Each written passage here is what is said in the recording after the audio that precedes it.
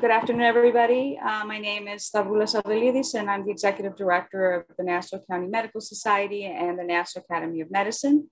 We want to welcome you to our webinar this evening on health literacy. Before I introduce you to our guest speaker, I just wanted to let everyone know that you'll be muted during the presentation. At the end, we'll have a Q&A portion where you can type your questions in the chat box or the Q&A box, and our speaker will address any questions that come in. Our speaker today is Dr. Anthony Santella. Dr. Santella is an associate professor of public health at Hofstra University, where he teaches in the graduate public health programs and undergraduate community health and LGBTQ studies programs. He's also a public health consultant and scientist specializing in infectious disease prevention and control, and has interests in HIV, AIDS, sexually transmitted diseases, and emerging illnesses like COVID-19. His research helps improve the health and well-being of several vulnerable communities, including people who are living with and at risk for HIV, AIDS, gender and sexual minorities, justice-involved persons, youth, and people who are experiencing homelessness. Without further ado, Dr. Anthony Santella. Okay, thank you. It's nice to be here with you and talk to you about health literacy, a super important topic that unfortunately remains a huge issue in both medicine and the population health disciplines like health administration and public health. So I'm happy to be here tonight. So I'd first like to turn to you and say, when I say health literacy, what comes to mind? For everyone, it's a little bit different. And depending on how, when you got your training, how long you've been practicing, and your own experiences as a consumer of health, it may mean different things. So I'm going to come back to this in a few moments.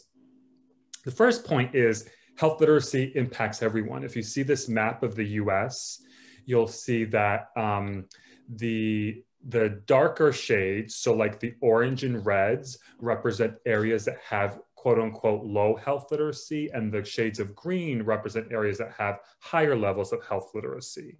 And so there's a sprinkling of green and red everywhere. So it's not like you can say, I'm in this pocket of the country or in this state and this is not our problem. This is everyone's problem. And if you drill down and look at just New York State, you can see whether you're talking about Long Island, the 5 boroughs, upstate, there's a sprinkling of green and red. Now, there's been quite a bit of work that's looked at assessing health literacy in the American public. And what you see on the right side is the breakdown. So, basically about a little more than a third of Americans are at basic or below basic levels of health literacy. And you can see the examples there on the far right column, things like, giving 2 reasons a person with no symptoms of disease should be tested. Think about, COVID, people are asymptomatic, et cetera. Or the below basic, find a date on an appointment slip, or identify what is permissible to drink before a medical test based on a short set of instructions. The majority are at intermediate or proficient, but only 12% are truly proficient when it comes to health literacy. This is one of those things where I think we overestimate our abilities to really understand, comprehend, digest, and take action based on information. And while it's been a longstanding issue for a number of years, it became elevated with the Affordable Care Act, because it defined health literacy as a degree to which a person has the capacity to obtain, communicate, process, and understand basic health information so that they can make appropriate actions. Sometimes we think about it just as in terms of processing information, but it's the whole spectrum of obtain, communicate, process, and understand. And there are a lot of things that impact health literacy, such as your client or patient's receipt of appropriate health communication materials. I'm going to talk about materials towards the end of this presentation. It's also based on the ability to interpret health-related information and engage in open communication with a provider. Much easier said than done. So when it comes to communication skills, we need to reflect on how well our health professionals, and by health professionals, I mean everyone from the medical assistant to the nurse, to the MPPA, to the physician, surgeon, whoever, can explain important health messages and make sure that their client or patient understands them. And has the health professional actually been trained in issues around health literacy? And the answer is usually no, which is why I'm happy to do this service, because it's often something that's really glossed over in most professional training programs. The other factor that we have to consider is the complexity of information. You know, people, I don't care if you're someone who has like a scribe or a medical assistant with a high school degree, or you're someone with an MD or PhD. You have more advanced knowledge than the average person. And oftentimes when we have a lot of knowledge, we feel that we have to like showcase that knowledge to everyone. And so we make things a lot more complicated than they really need to be. It's actually a much stronger and more difficult skill set to take a complex piece of information and break it down into plain language. And so, you know, are you really telling people what they need to know versus what's nice to know? And are you communicating it in a way that removes all that jargon, the terminology, the acronyms, the unnecessary statistics, so that that person can be as informed as possible? Clearly, culture and linguistics are another key ingredient when it comes to health literacy. This is much easier said than done. I was with a group of providers earlier today, and we were looking at some data that showed like the preferred language of the clients that they serve. And it was something like, you know, 2/3 English, 1/3 Spanish, or something like that. So I said, I was like, you know, where are the clients who were speaking other languages, like Creole or a South Asian language? Well, we have some people like that, or we can offer, because we're a large health system, we can offer translation or interpreter services, you know, anytime. But I was like, if you don't have the staff who speak the language, why would someone who that's their preferred language want to come see you? They don't. So, you know, it's kind of one of those things where you need to have a staff that truly represents the culture and the languages of the people you're trying to serve. And that oftentimes is difficult, particularly when you're talking about advanced skilled providers. Adding on being, you know, knowing 2 or 3 languages is sometimes can be a difficult task. And are we communicating, particularly written materials, in the languages that they prefer?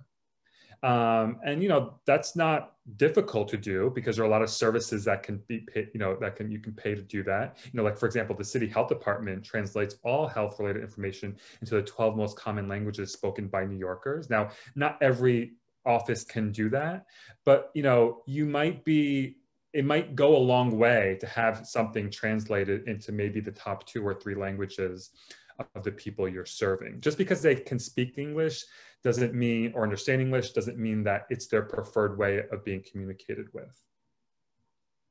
We also need to think about information dissemination. Who are the trusted people that are communicating the important health messages? It may be the doctor, but it could be someone like the nurse or the medical assistant or the scribe, or someone who perhaps has a different, I'm not saying better or worse, just different relationship with the patient. So that can be, for some people, that kind of stuff is a little bit abstract, or it's not concrete enough. So I thought maybe I'd just share some examples, because we encounter health literacy related information all day, every day. We just don't always think about it.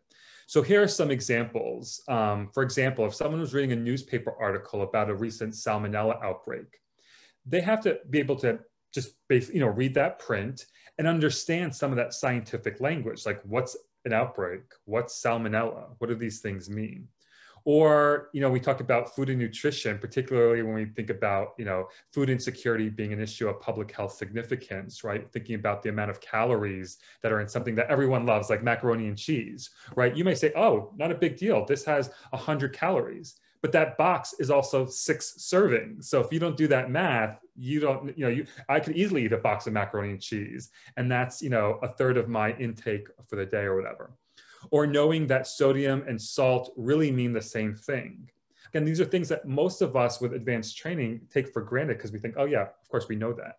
But you have to be able to kind of dig through jargon, do some basic math, understand how tables work. And the last example about using the words we use, like severe or elevated, you have to have some understanding of level of risk, like which word is worse than the other. And again, we throw out these words like it's nothing, but oftentimes people don't understand it and may not realize they don't understand it because they think they have a working knowledge of what some of the words we use mean. Good so far. If anyone has any questions, maybe Alexa will let me know. That's just some basic background. What is health literacy and what are the important contributions or contributing factors when we think about what impacts health literacy? Now, I would argue a lot of people, including health professionals, probably have a good sense about that information, but where people struggle often is, okay, but what do I do about it?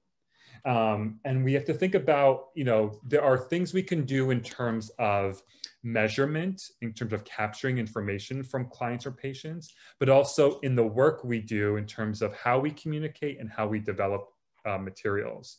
So I'm going to talk about that.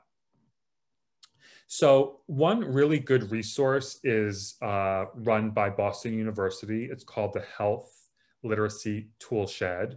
You don't need like a subscription or anything. It's just, BU houses this online database, and it includes all sorts of health literacy measures. I'm going to highlight a few that are like open access, public domain ones that you don't have to pay or worry about copyright issues, because several of them you do have to worry about that or pay for that. And this database includes information for those of you that might be a little more interested in research about things like psychometric properties, which basically mean like how valid and reliable is the measure, or how was it developed, how have other people used it. It's that kind of library-like database. So let me talk about three that are very commonly used and can easily be incorporated into like a registration intake process, a form, something like that. The first is what we call the REALM, which is an acronym that stands for Rapid Assessment of Adult Literacy in Medicine. So these are some instructions, but it's going to make sense when I show it the next slide. You basically ask the patient or client to read as many words as they can. You start with the first word and you work your way all the way through. If they don't know how to read it, they just say blank, or they just move on to the next word. You, as the administrator, you're just marking what's right and what's wrong.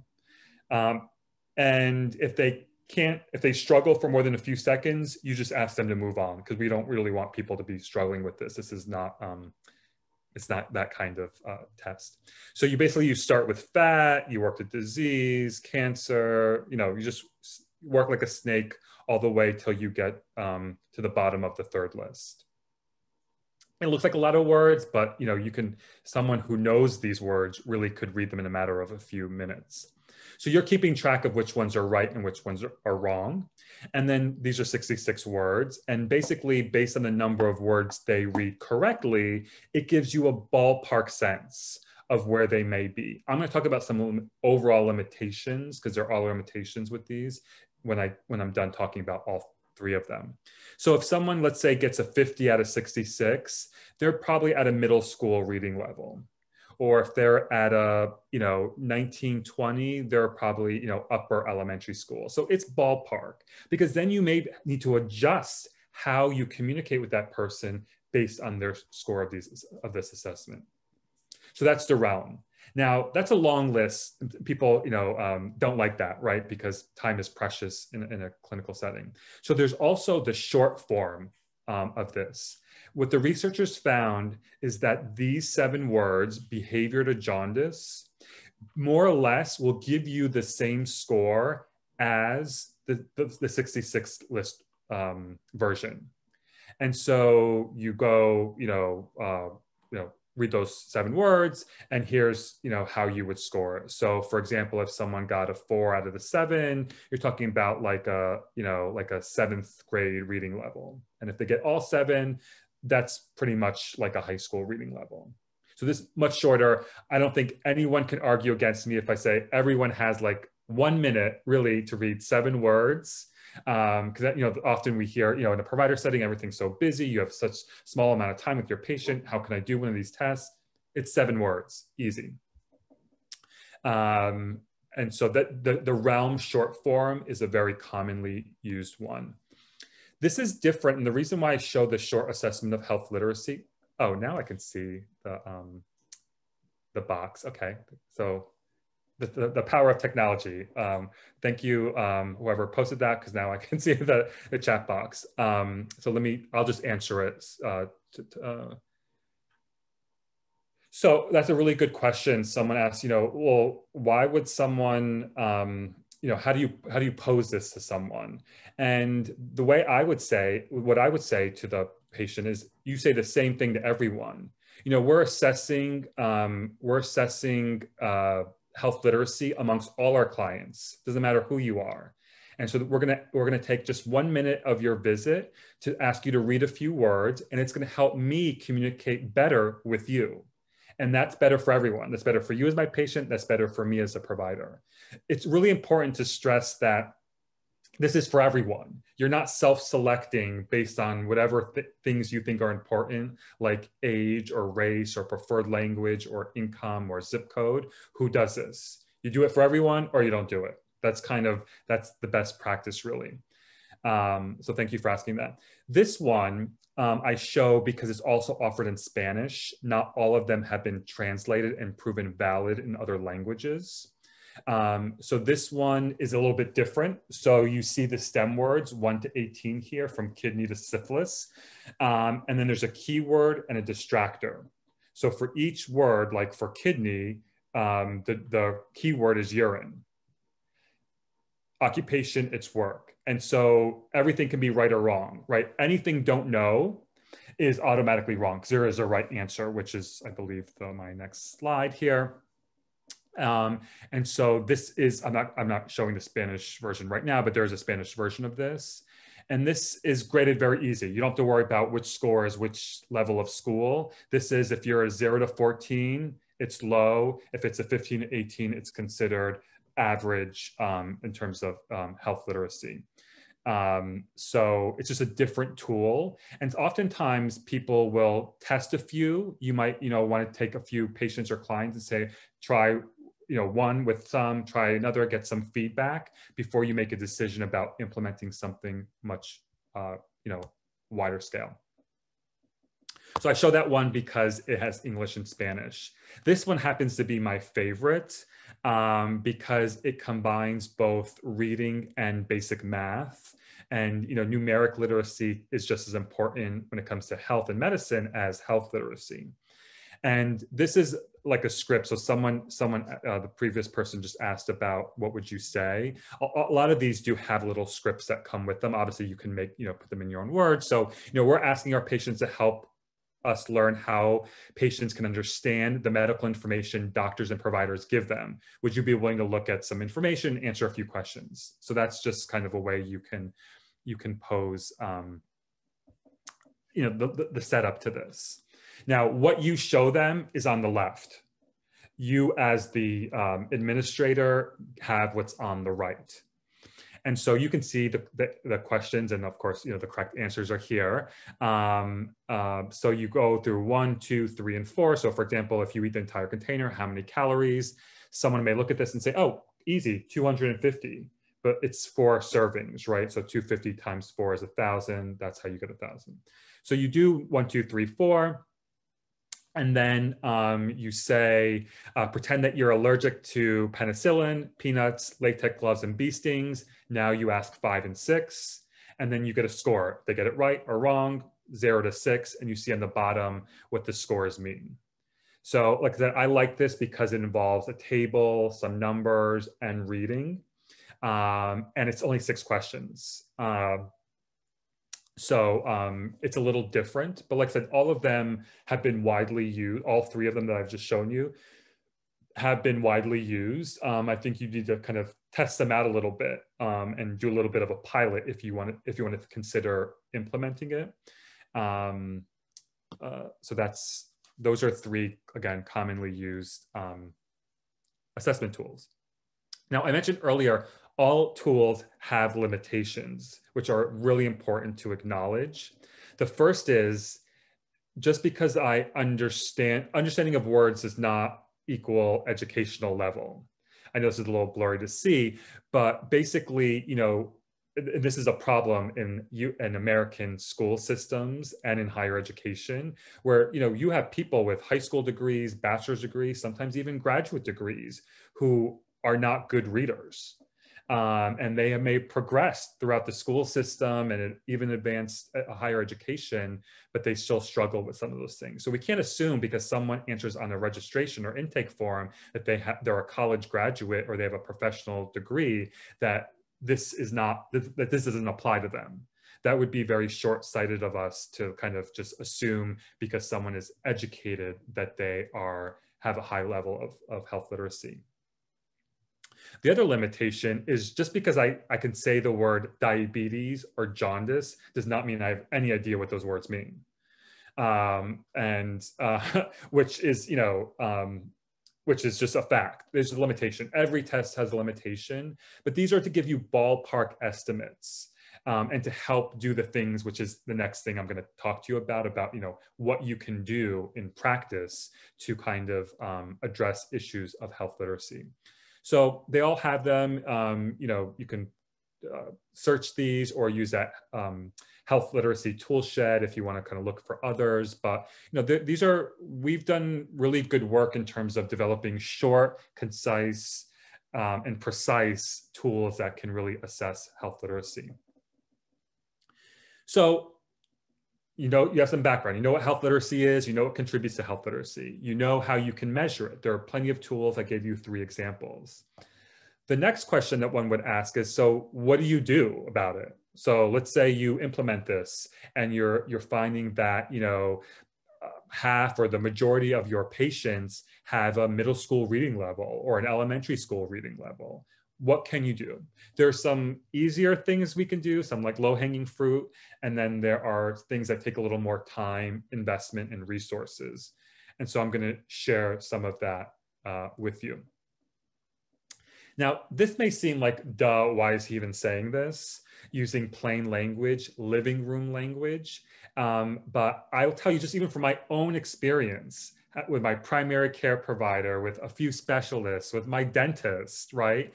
That people are not intentionally, but it's just, they have so much training in their specific area of content expertise that those are the words that come out of their mouth. And so, I was talking to a friend who said, oh, my doctor diagnosed me with hyperlipidemia, but I have no idea what that is. So, they were going on Google and, we all use Google. I'm just as, the person who's also Googling things to see what we can find out. But, if we were to explain things using living room language, plain language, a lot of issues would be resolved. And so these are some just best practices. I'm going to talk about visual aids in a moment. But I would say, talk as if you're talking to your friend, right? And you're sitting on the couch watching TV, not with your white jacket on or your stethoscope or whatever, right? Or what are the things that your patient really needs to know versus nice to know? Sometimes, we just spout out everything we know because we feel like, well, this person's come to see me. I need to kind of showcase my advanced training, my knowledge. And that might be important in some circumstances, but in probably the average encounter is not as important. And the third one I would point out, just to highlight a few, is really giving information in small chunks and then pausing. And I'm going to go, I think it might even be the next one, because, I know I'm as guilty of this, and I'm a teacher, I'm an educator, I teach, at the university, that I could talk for 2 hours about a lot of things, but that doesn't mean that I should be doing that, or that people who are listening, just because they're nodding their head, understand me. This happens all the time with my students. I'm like, do you have any questions? No. But then I start asking questions. They're like, well, I'm not really sure. Or I wrote 2 different things down. Or I think I actually need you to repeat that again. So sometimes that extra engagement will uncover things that you might not suspect.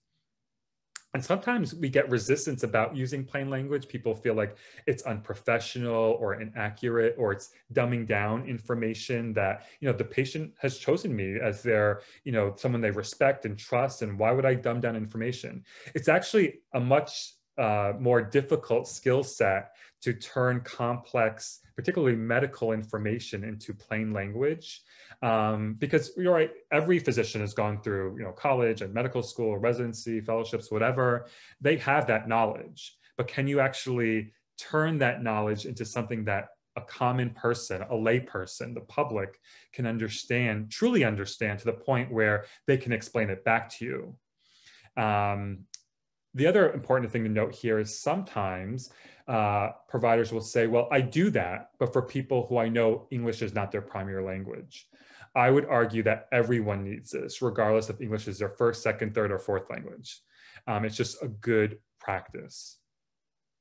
The other thing we should all be doing, this is the example I just gave, is teach back. So I just told you, I'm making this up now, right? 3 reasons why it's so important to take your cholesterol lowering medication every day, every single night before you go to bed. Can you tell me in your own words what those 3 reasons were? That way you have confirmation that just because someone's nodding their head or saying, oh yeah, sure, whatever, that they truly understand that. And this has happened to me too. The last week I went to the vet to bring my dog. She wasn't feeling well. The vet, is rattling off these 2 medications. So, oh yeah, don't worry, it's on the prescription bottle. I'm like, I'm reading the bottles. I'm like, they are contradicting each other. One's like, 30 minutes after she eats. One's 2 hours after this. I was like, I have no idea the scheduling of this. Can you actually just draw it on a piece of paper? Like, here's Monday, here's the morning, afternoon, and night, and just tell me when I need to do this. And she was in such a rush because there was like 3 other people waiting, and it was just a very rushed encounter. But, I felt, I could advocate for myself and ask that, but I know that's not everyone's situation. And the reason why we promote teach back method is because everyone, again, it doesn't matter how educated you are, most people really will forget information after they leave their appointment. And when people think they remember, oftentimes they don't remember the correct information. Or, like me, I'm like, oh yeah, it's in my head. Of course I'm going to remember this. And by the time I get home, I'm like, wait, what? So now I started like texting myself in stuff when I'm in the appointment, or I have a little sticky note that I write things down and shove it in my pocket. But, doing teach back methods can really uncover a lot of things, not just that I don't understand the information, but perhaps in what I say back to you, you may get a better understanding of who I am as a person, what I value, what I believe in, how satisfied am I or not with the kind of quality of services I'm getting. And it just may open up another cold dialogue with that person that didn't exist before. So it's just kind of, a best practice. People also are concerned sometimes that it's like a test, like I'm quizzing you now and you better get these things right. And that's not the point of this. Just like the point of the health literacy assessments is not to give someone a score and tell them they failed a test or something. It's to help make that encounter the best possible encounter for everyone. I don't care who you are, if you're the surgeon or you're the person opening the front door at the practice, everyone's treated the same. And so these are some ways that you can kind of pose the teach back method in a very non-confrontational, friendly manner. Like, I want to be sure that I did a really good job explaining everything today. Can you tell me, enter, whatever you were talking about? Or very, specific questions like, what foods are you going to avoid while you're taking this medication? Just to get a sense of, have they actually heard, process that information, and can say it back, in their own words. So we have, using plain language and teach back methods. Visual aids can be a really good tool because everyone has different preferred learning styles. Some of us really need to read things. Some of us need to hear things. Some of us need to see things, and some of us need a combination of all of that. And, the good part about, working in the health and human services field is there are thousands of visual aids out there. Some are kind of free to download and print. Some of them you need to buy, like more like the models. But, we're not short of visual aids in the health science medical professions. And it can really help, particularly when you're talking about kind of pathology or disease progression or how the body changes over time. I was just with a group of community health workers recently, and we were talking about hepatitis C and viral hepatitis and how the liver changes, based on the things we do and, which diseases you have. And in this case, we're talking about hep C, and just showing pictures and the visual aids of how the liver changes. I could just see people's eyes were like, what? Thinking you have a virus can mean nothing, but actually seeing how it impacts the body can, a picture is really worth 1,000 words. And so depending on kind of what area of medicine you work in, like I said, there probably are a lot of tools out there. Some obviously have cost to them, but I do think they go a long way. And then the last one is really about designing educational materials. Now, the good news is there are a lot of existing tools and flyers and tip sheets and brochures out there in the universe. You do have to make sure that they're done well at the appropriate reading level, which I'll talk about as part of this design section. But oftentimes we do need, if we particularly, we're talking about different languages or things specific to a local geographic area or practice, et cetera, you may need to design your own. And so there are best practices when it comes to that, including, thinking about who your target audience is, what they want to know about, what are the really key must-know messages, not the nice-to-knows. Obviously drafting it, showing maybe a sampling of clients that draft to get their feedback, and then evaluate how useful it is actually in practice. And, I know this seems like duh, of course we would do this, but making the message clear is an art. There's really, this is something that, there's only so much you can learn, but, you go so much further by practicing it. And so when we think about making messages clear, we think about limiting the number of messages. Again, these are things I've kind of already mentioned, telling the audience what they need to know, what they'll gain from being a user of that or reading that information, and keeping things as short and concise as possible. A lot of the best practices I mentioned earlier. Now, a really good thing that you can do, and you do it once and then it just stays in your computer, is checking off the readability. So if you have a Mac or if you have a PC, it's different, but you can just even Google it after, just readability on your whatever computer you have. And it'll change the way, it'll give you more information when you run a spell check. I'm going to show you an example in a second. And so the default is it's not checked, but once you check it, it will remain in place until you don't check it.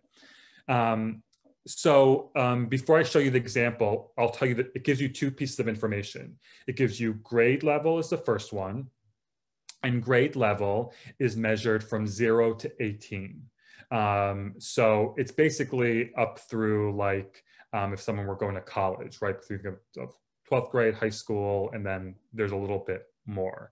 And so the goal in general for health information is generally a middle school reading level.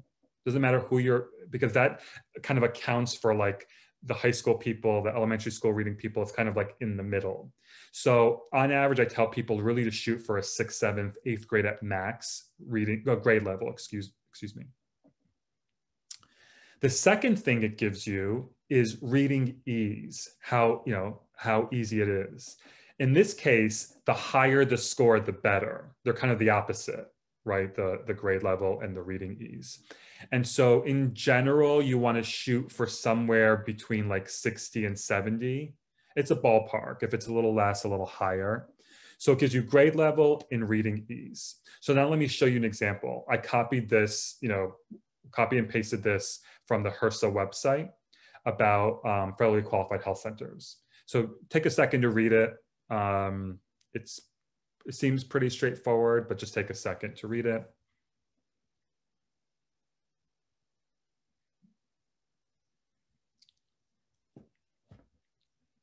Okay, so if I were to take this and run it in spell check with that readability box checked, you see in the bottom what it gives you. it tells you the grade level is about 16 out of 18, and the reading ease is 30. Now, remember, I told you the reading ease needs to be about like 60 to 70, and the grade level needs to be like 6th, 7th, 8th grade. So this is too advanced for the average person to be reading it. Now, I'm guessing, the average person is not going to the HRSA website and reading it, but that just shows you something as simple as checking that box on your spell check can give you a sense of, how your writing could be communicated to the public. And so you could change things. We're not going to do that now for time's sake, but you can swap out some of those words or phrases, and you'll see the numbers will change. So the next time you write something in Word, you'll have that checked and you'll see, is it good reading grade, grade level, reading ease? Based on your audience, do you want to make some adjustments for that? Pretty simple thing we can do. On that note, excuse me, I'm happy to take any questions. As a reminder, we went over what health literacy is, what factors contribute to health literacy, how you can measure it, and some pretty simple things you can do to impact health literacy.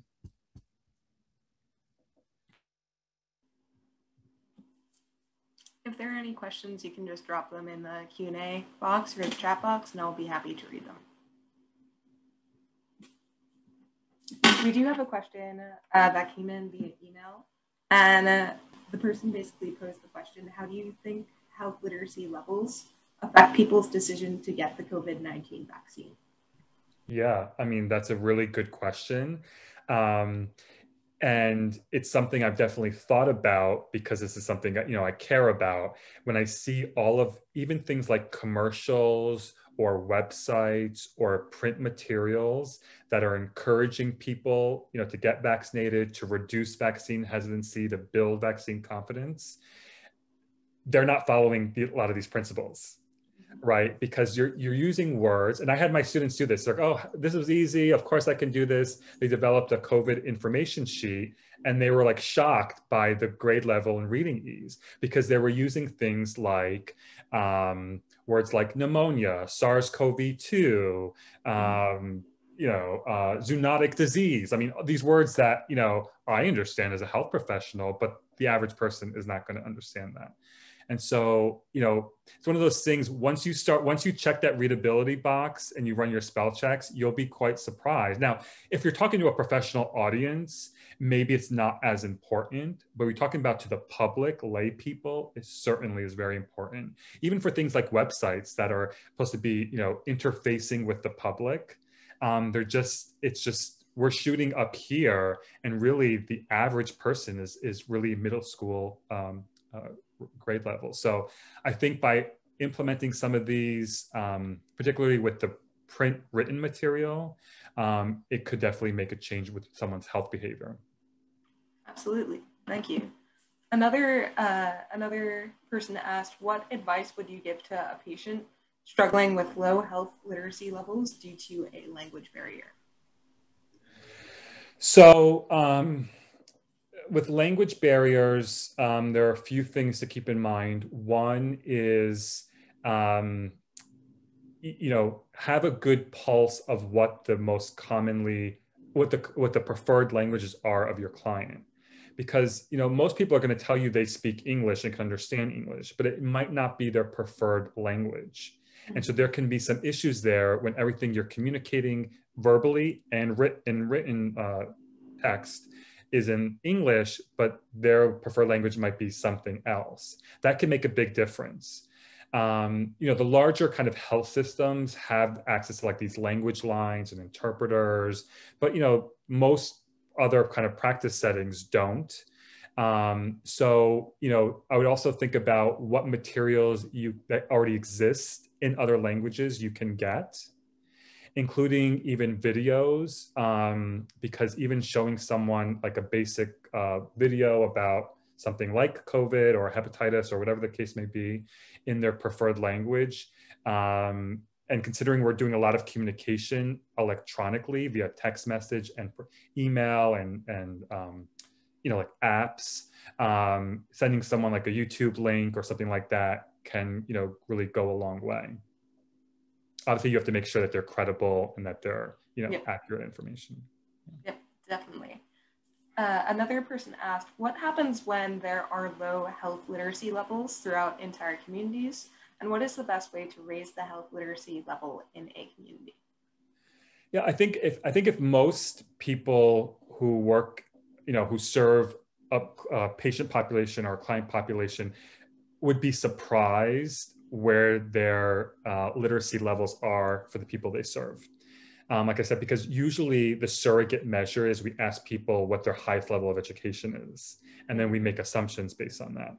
And as I showed you earlier, that really doesn't hold true, particularly in the US. And so we can't make assumptions based on how educated someone is. The first step is really to do one of those basic assessments. And it's not something you have to do every single visit. I would build it into like a first time appointment or a first time, registration intake kind of process. And then you collect that over a large enough population, it gives you something to work with.